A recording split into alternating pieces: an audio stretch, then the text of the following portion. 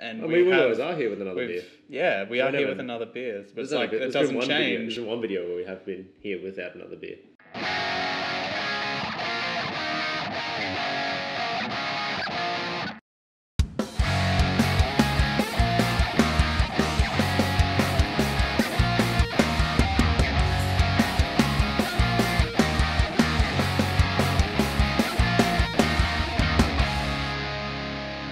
Hello, Internet. Howdy. We are Schooner Hopp. We're here with another beer. Surprisingly enough. Anyway, this one's named after Hop here. Yes. So it's the Hop Hog. it's my brother. It's your brother, yeah. Hop Hog, yeah. He's not nearly as fun. His manners Not as aren't sweet great. as me. Yeah. Pretty fucking bitter. Yeah. The Feral Brewing Hop Hog. It's an American style pale ale. 48 RBU, 5.8%. But right off the bat, it's got a really nice colour. It's maybe not as rich. Might not be the right word. No, rich maybe is the right word. As rich as colour? as other American styles. It's still got that kind of ambery colour which you expect, but it's not as dark. Yeah. It probably doesn't help that we just have a direct light straight into it. But yeah, you can tell when a beer is darker though. Yeah, we know what we're looking at in these lights. Yeah, or at least we pretend to. I mean, from that pour, I can already smell just that citrusy flavour. That's actually what kicked it off. When I poured it in my tasting before this, I was like, and smelt it. I was like, this is going to be up your alley. Pretty wicked. Yep. Yeah. So what hops is it built on? Did you find out at all? Actually, let me see. I don't actually think they said on their website. I'm pretty sure everything on their little website and everything I found is exactly what's written here. Make a uniquely feral brew. I don't know if it's going to tell you feral into that. No, I don't think they do. That's not really what they're about. I mean, you'd expect that from a brewery owned by Coke. Yeah. Let's just say... Anyway, it's got American hops in there. So it's an American style pale. Isn't that amazing? I'd even list that you're going to get a good whiff of citrusy flavour. Like, you got it straight away. Well, you're expecting, if it's an American style, you're expecting on the nose... fruit aromas. You're expecting a bit of piney notes in the hops there, and then a bit of finish. Yeah. And I'll tell you what. When we just mentioned, time of day and like mood really helps a beer. My mood is really helping this beer again. Yeah. It was just a long day of a bit. We're currently putting in a new keg room, so we don't have any draft beer at work. So you imagine telling people that come up to the bar that you don't have draft. Yeah, you're just not going to have an ideal time. It's just been a long day of like, and the same conversations. So this is nice. Yeah, look. It's everything I deserve right now. I didn't even have a very busy day, but this is so much better than when I did taste it the other day. I'm still getting all those same notes. It's just heavy citrusy hoppiness just sitting there. What was it? It says 48 IBU, but it really doesn't have that much of a bitterness punch to me right now. I'm just not getting it. So it's a very like distinct feral brewing, like when they flavor. What do they say? Uniquely feral brew, like that. It's just they have got a style that they go with for their bitterness. It's exactly what's on the slide box. I've tried this once before on tap, but it must have been off keg because all I got was gross, earwaxy, grassy bitterness. So I was very reluctant to try this again.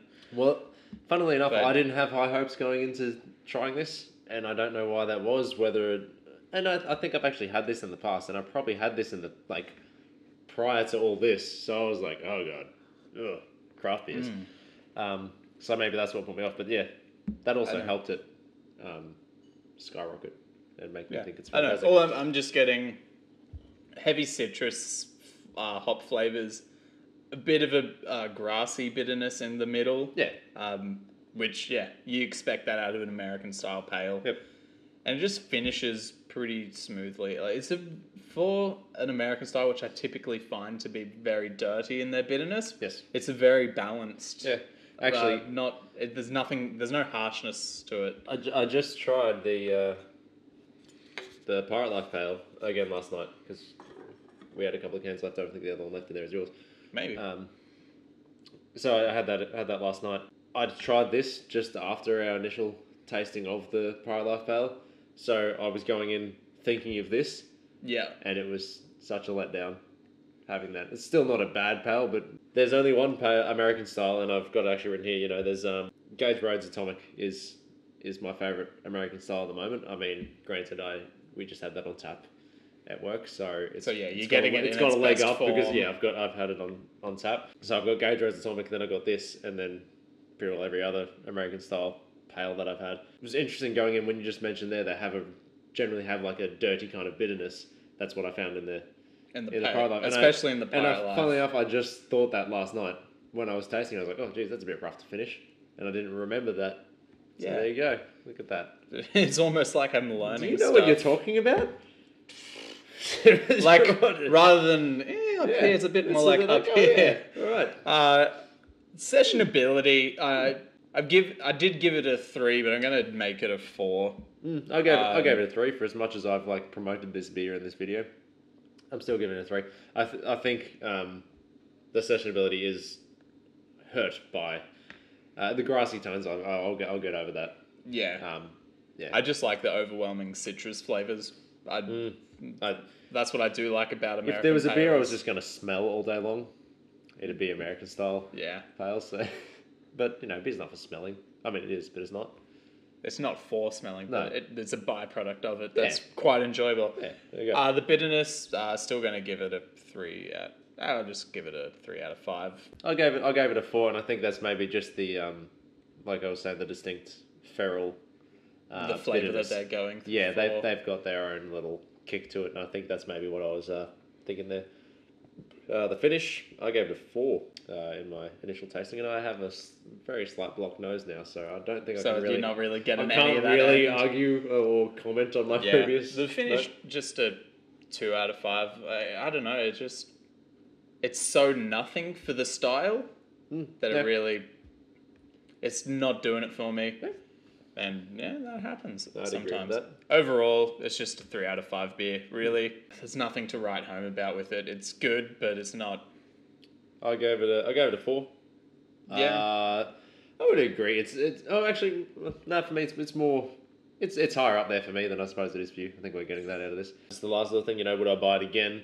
I wrote down. Yep, I would. If Gage Roads wasn't in the same. Yeah. At the moment, it's my second favorite American, so I would buy it given Gage Roads wasn't there. Fair. Yeah. It's a fair justification. Probably not. There you go. Yeah. There you go, Coke. He's not buying your products. I bet you're going to feel that. Yeah. Eat shit. Eat shit, Coke. Oh, God. I'm the sole cause of your profit. Yeah, you're going to... So you're going to feel that burn. Collapse now. You better reinvent Coke no sugar again. Hop hog no bitterness. Coke Be sure to, yeah. Don't know about that. Nah. Check us out on Instagram where we post reasonably frequently. Sometimes there's nice pictures of beers, or we're just, I don't know, there's something on there. Yeah, we do things. We've also got a podcast available on iTunes and Spotify. We've been Schooner and Hopp. We have. Cheers. Cheers.